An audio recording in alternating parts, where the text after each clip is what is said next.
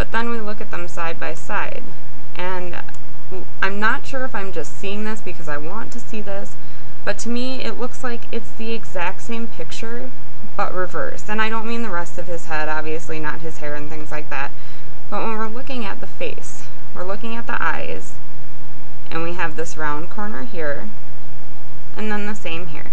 And yes, obviously I know that this is, you know, his face, so it's going to look the same, but most of the time if you take two pictures, especially this many years apart, of somebody, they're going to have slight differences to them.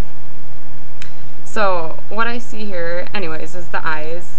I would really like someone who does Photoshop to do this and not me, because I'm just sort of guessing at this point, but a couple things that I see that are weird are it almost looks like this white spot here, this light spot, is exactly the same here. And then we also have this little divot here, and then a little dark spot here, and both at the same spot where the mouth upturns. So if you can tell me if this is at all the same or close to the same, or if I'm just seeing what I want to see, that would be great, because I'd love to hear some opinions on that. Next we have Deborah Fine. If you have seen any of her interviews, Deborah Fine is just kind of, it's just theatrical is the word for it. It's just very theatrical. The first couple articles I read about her said, oh, woman fakes death. She was in a vehicle on the road when Zawari started to walk towards the bus in the community college. And so she actually swerved and blocked him from carjacking her, I believe, and then, you know, kind of got shot at a few times and played dead. And that was the biggest thing about her story the day that it happened, was that she got shot at and she played dead, and that's how he went away. Now all of a sudden I'm looking a couple days later, Santa Monica shooting victim distracts gunman, saves woman, and they're making her out to be some kind of celebrity. And it's very interesting to me because, like I said, I watched her interviews and I read stories and articles about her the day it happened, and not one thing mentioned that she saved or helped anybody. Everything was just that she had faked dead. So this is just making the conclusion that since he had to look at her and pay attention to her to make sure she was dead, she saved the woman who he carjacked, which, I don't know, none of it makes any sense. I just think that it's silly, and that it seems like, again, it's being the imagery. It's painting you a story. It's painting a picture for you. And it's not just facts. It's just painting you this romanticized and just intricate story and vision. So one person had sent me a couple links that say that she looks very similar to this woman named Deborah Jacobson. I'll see if I can find that, but I don't believe that it is actually the same person. Here we go, Deborah Jacobson. I don't believe she's actually the same person. At a first glance, they look very, very similar. Oops, that's not it, sorry. They look very similar at first glance, but then if you look at her, she has brown eyes. And I understand that this can be something that can be changed, so maybe that could be something worth looking into. The voices do sound the same, and she has had some kind of classical vocal training, so that's interesting to know as well. But to me, they look very different. But who knows, really? You can change a lot of your appearance just with if you have enough money. So this is another laughable thing that I found. This woman had been interviewed a couple different places that I read, and she was his preschool teacher. So that means that this woman knew him roughly 19 years ago, and she's trying to say that she knows about them and their life. That year, teacher Wendy Paris encountered 4-year-old John and his mother, Rhonda Abdu— I'm sorry if I'm butchering that name, no offense intended, I just do not know how to pronounce that— in a special education program at a Santa Monica public preschool. He was very withdrawn and clingy to his mother. It was obvious to me that there was trauma in the home. Okay, I don't know anybody who is the same person when they were 4 years old than they are when they're 23 years old. That's just a big joke to me. None of that how can they even use somebody like that as being any type of even newsworthy interview?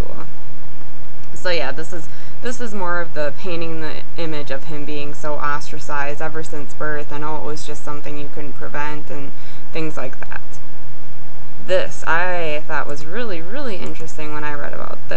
has to do with the fact when they found the pipe bomb in his house in 2006, this resource officer who worked at his school said this statement about him. I remember him specifically because he had the long hair. He had the black outfit on, the black trench coat, the black boots.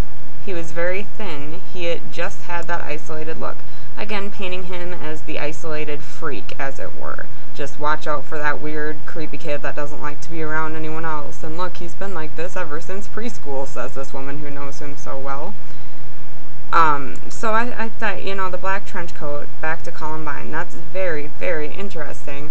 And I don't know if they're trying to purposely make the connection, or if maybe he was some kind of copycat, or Columbine copycat, where he kind of modeled himself after that. So, you know, something to think about there as well.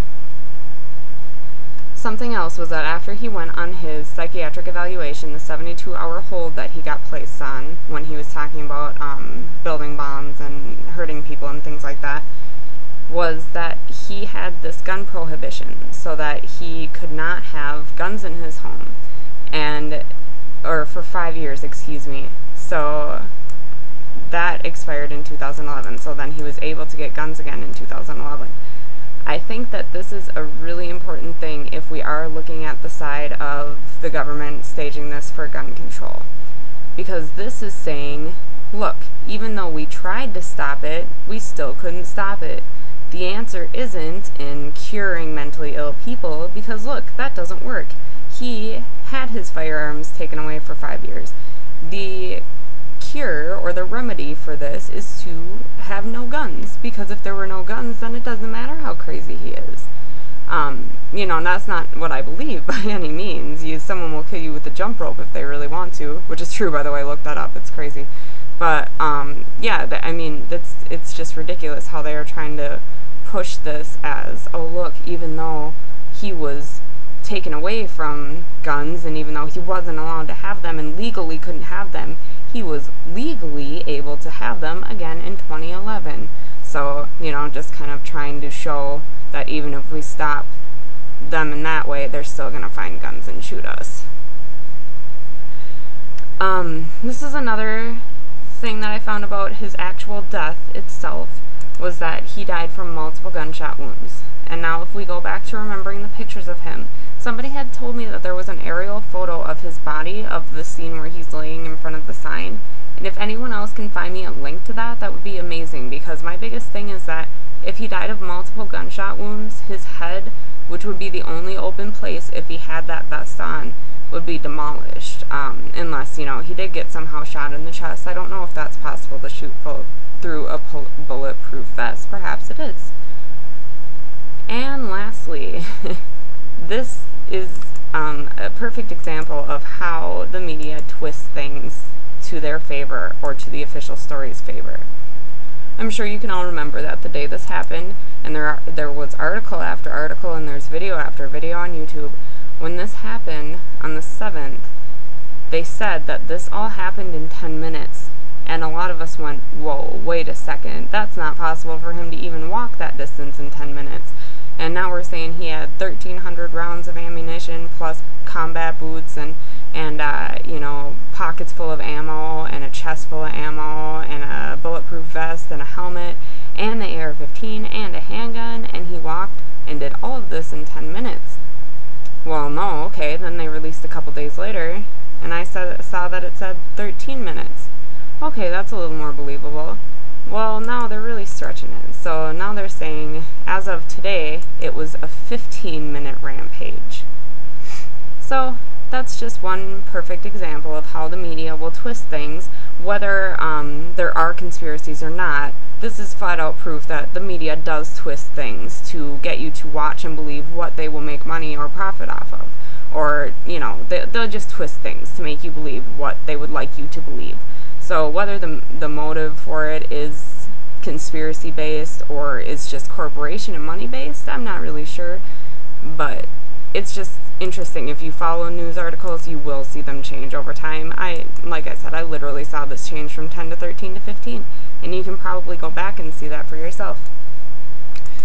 So I think I am going to wrap it up for today. Like I said, we'll be releasing those breakdowns, kind of analyses of the Joe Orchid and Beth Topping videos. And if you have anything to add that you would like me to add to my next video or talk about next time, I would love to hear it. Other than that, keep searching, guys. Hopefully we can find some more proof and expose this kind of stuff finally.